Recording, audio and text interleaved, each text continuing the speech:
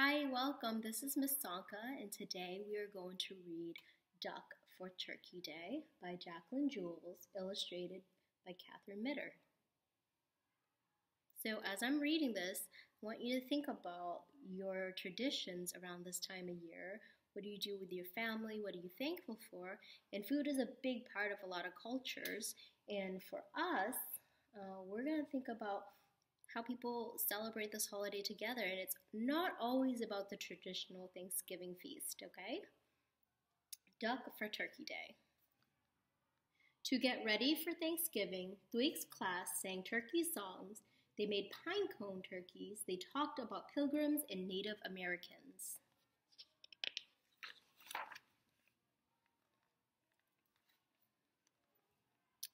See you Monday, Mrs. Cook said when the bell rang. Have a great turkey day. Thweek was excited about the Thanksgiving holiday. They would get 3 days off from school, but there was something important she had to talk to Mama about.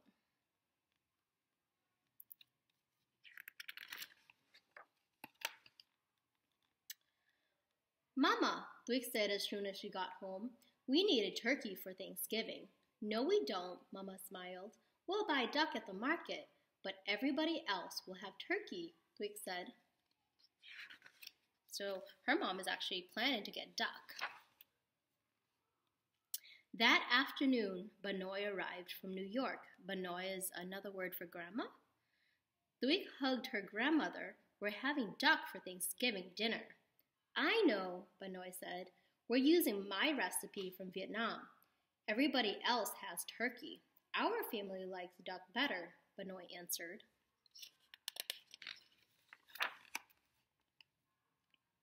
Back home, Thweek went to her bedroom. She pulled her pine cone turkey out of her book bag. Mama and Banoy don't know the rules about Thanksgiving, she told the turkey.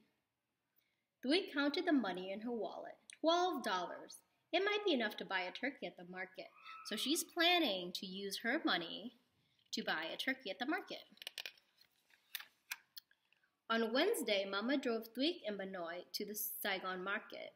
Thweek held her wallet in her hand. Inside the store, she saw all sorts of vegetables. She saw fish, pork, duck, chicken, beef, shrimp, but no turkey anywhere. Thweek watched Banoy talk to the man at the counter. He handed her a package.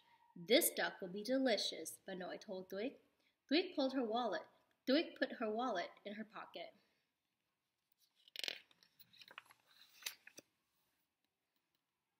The next morning, good cooking smells filled the house.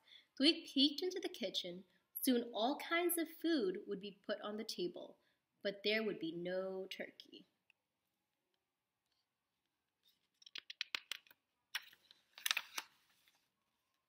Thweek ran to her room and brought back the pine cone turkey she had made in school. Now there's a turkey on the table, she said to herself. She felt a little better.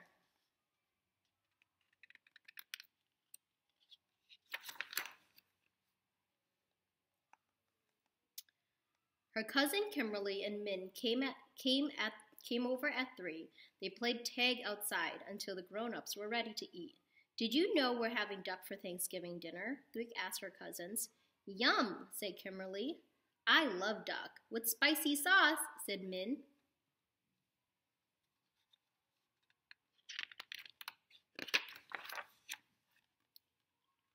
Mama called them inside for dinner. Kimberly and Min ran up the steps. But Thweek walked slowly. She was the only one who knew that Thanksgiving was Turkey Day.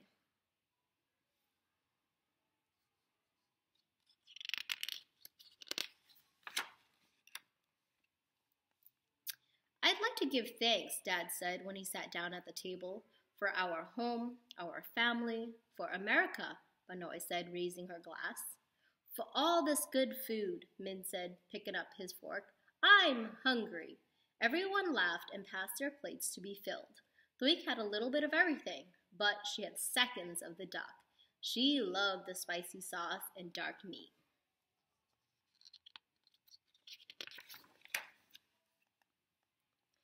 When it was time to say goodbye, everybody hugged. What a great turkey day, Kimberly told Thweek. It had been wonderful, Dwight thought, with lots of good food and family fun. But what would Mrs. Cook say about eating duck on Turkey Day?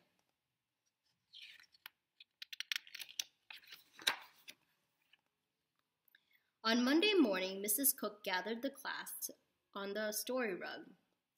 "How was your Turkey Day?" she asked.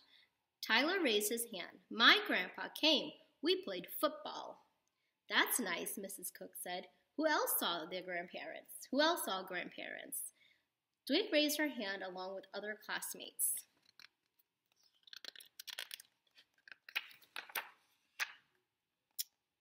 "Who saw cousins?" Mrs. Cook asked. Dwight raised her hand again. Who would like to talk about their dinner? Mrs. Cook looked around the room. Dwight put her hand down. Tears burned her eyes. "Is something wrong?" Mrs. Cook asked gently. "We didn't have turkey," Dwight blurted out. "We had duck." And as you can see, she looks really sad when she shared that. Do you think she should be sad that she had something other than turkey? For a few moments, the class was quiet. Then Phelps raised his hand. "We didn't have turkey. We didn't have turkey either," he said. "We had noodles and chicken." "We had lamb," Tariq said. "We had roast beef," Jonathan said. "We had enchiladas," Carolina said. "We had tofu turkey," Amy said. Mrs. Cook smiled. "It doesn't matter what you eat on Thanksgiving, as long as you have a good time with family and friends." After school, Dwight hurried home. "Mama," she called when she opened the door. "I have a new name for Thanksgiving. In our house, we call it Duck Day." So as you are enjoying your holiday this year with your friends and family and loved ones, it doesn't matter how you celebrate. We have that time off, so enjoy it with your family and just be grateful for all your family and friends, and have a good time. Have a great feast. Share lots of laughs. Share your love, and just be happy. Give lots of hugs. Have a great one. Thank you, friends. I hope you enjoyed this book.